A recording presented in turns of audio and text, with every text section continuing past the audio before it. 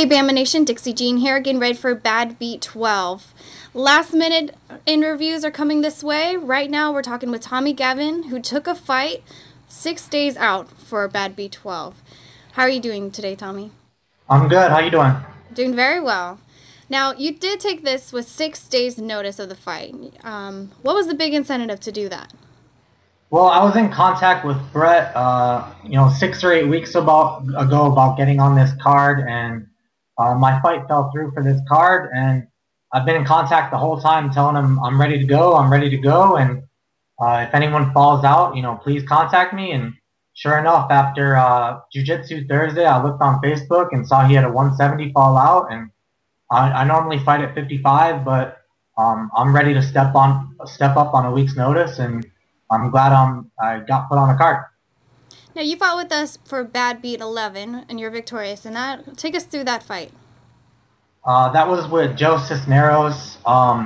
In the first round, I had him in the tie clinch, and I got a little overzealous with my knees and got picked up and thrown on the ground. But in the first round, I was on my back most of the round, but I didn't take any damage. And in the second round, he went for a takedown, and I pulled guard with a guillotine, and I saw opening out the back door and jumped on his back and got the choke and held on to it long enough to get that tap out. Got it. And then going into this fight, you're taking on an opponent, Steve Kozola. What do you know about Steve? I know as much as you can find from Google. He's got one pro victory by guillotine. He's got another couple amateur victories by guillotine, so obviously that's the first thing to watch out for.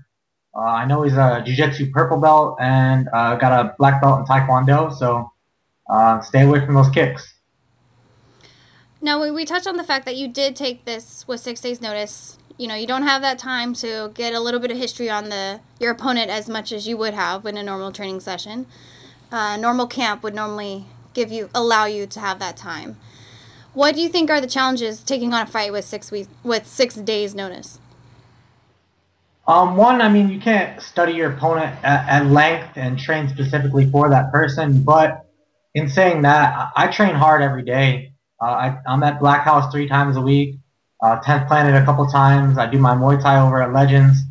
I'm training every day for a fight. So, and like I said, I've been in contact with Brett trying to jump back on this card, and I'm glad I got back on. So you're just preparing for anything, pretty much. Yeah, I've been preparing real hard, especially after winning that. That was a big motivation. And then who are your training partners right now? Who's been helping you for this training session for you?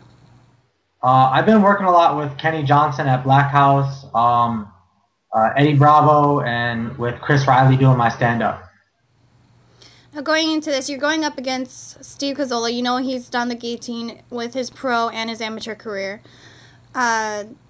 Do you think you're going to keep it stand up? Do you want to take it to the ground? Where are you going to go with this fight?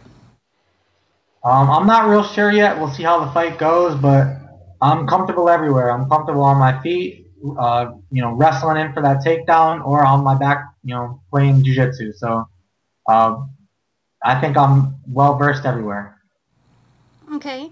And since this is your first interview with me, I haven't had the opportunity to get to know you on a face-to-face basis. And granted, yes, this is through Skype.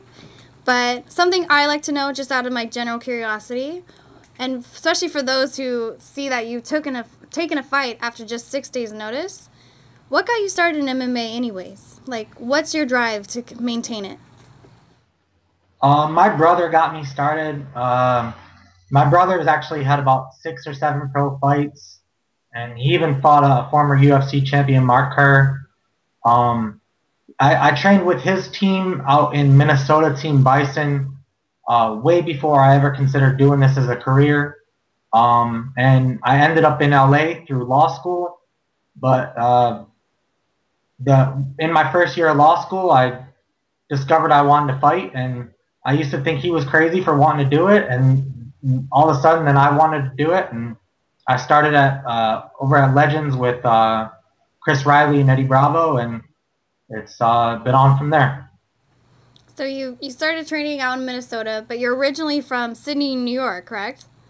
Yeah, I'm from upstate New York. I went to college in Buffalo, and like I said, I was brought to LA originally for law school, but obviously I'm not a lawyer, and I'm fighting. And So you have family that's all over the country, like New York, mid. yeah, my family's all spread out. I got my brother is in Denver, my sister's in Seattle, and my mom and dad are in New York and Pennsylvania. So, especially since you took this fight such late notice, it's probably hard for them to make plans to come see you fight. But this fight is actually going to be on pay-per-view. How does that make you feel knowing that even though it is late notice, they can still watch you fight? That's awesome. My dad's already excited. He'll definitely be ordering the stream. I know a few people from my hometown going to be ordering the stream. My brother will be. My mom can't watch me fight until it's over, so she won't be getting that stream, but she'll look at the video later. Well, do you know that also one of our sponsors, Be First Clothing, is actually promoting Fight of the Night with Best Submission and Best Knockout. How is that for a little bit more of an incentive for you? Oh, that's a huge incentive. Unfortunately, I was on the end of a knockout of the night, my second pro fight. But this time looking to turn it around and be on the other end of that. Well, any shout outs you want to give to your friends, family, teammates?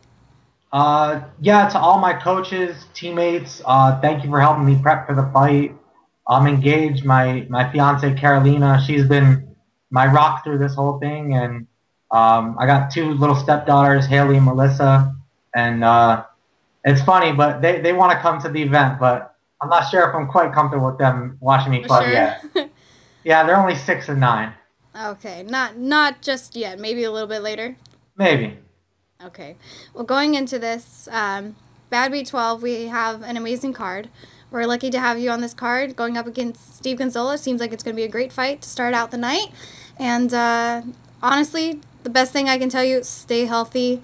I know we're a few days out. I know you just got called, but that's probably #1 priority. Awesome. Thank you. All right, Tommy.